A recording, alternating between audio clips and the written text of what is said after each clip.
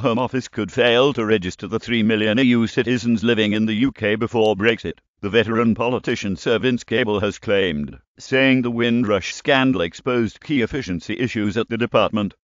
Speaking on BBC News, Sir Vince said, "Putting on one side this very difficult issue around the Windrush victims who were terribly badly treated, and there rests the issue about how you sort that out, and compensation. You've got a department that just isn't function efficiently.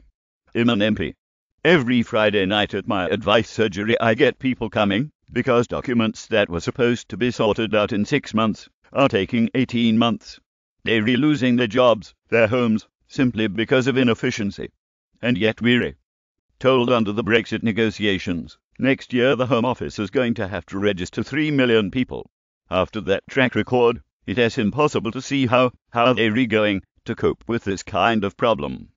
BBC News, Jet. If Home Office could fail to register millions of EU citizens, Vince Cable claimed you've got a department that just isn't function efficiently in Cable, so there is a massive administrative competence question over and above the unfairness associated with many individual cases.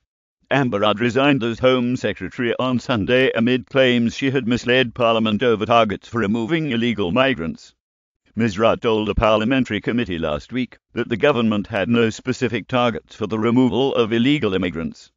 But critics claimed she misled Parliament when a leaked Home Office memo referred to a target of 2,800 enforced returns for 2017-18. In her letter to Mrs. May, Ms. Rudd said, "I feel it is necessary to do so, because I inadvertently misled the Home Affairs Select Committee over targets for removal of illegal immigrants during their questions on Windrush."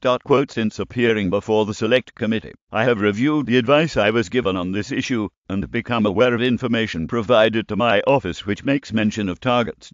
I should have been aware of this, and I take full responsibility for the fact that I was not commenting on the Windrush scandal specifically," she added.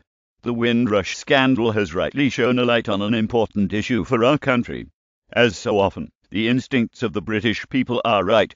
They want people who have a right to live here to be treated fairly and humanely, which has sometimes not been the case. In 2012, Theresa May, as Home Secretary, said, "The aim is to create, here in Britain, a really hostile environment for illegal immigrants. Thousands of Windrush migrants who arrived in the UK after World War II have been threatened with deportation amid rule changes. The Windrush families, named after the Empire Windrush ship which initially brought families over to rebuild post-war Britain, became subject to the ruling in 2012 which aimed to put an end to overstaying.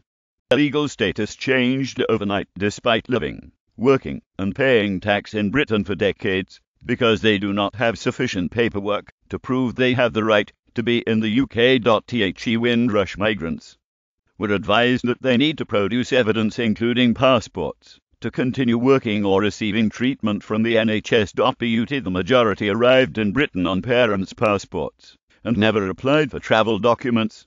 The Home Office has since announced a package of measures aimed at helping members of the Windrush generation gain official British citizenship as the government attempts to limit the fallout from the scandal.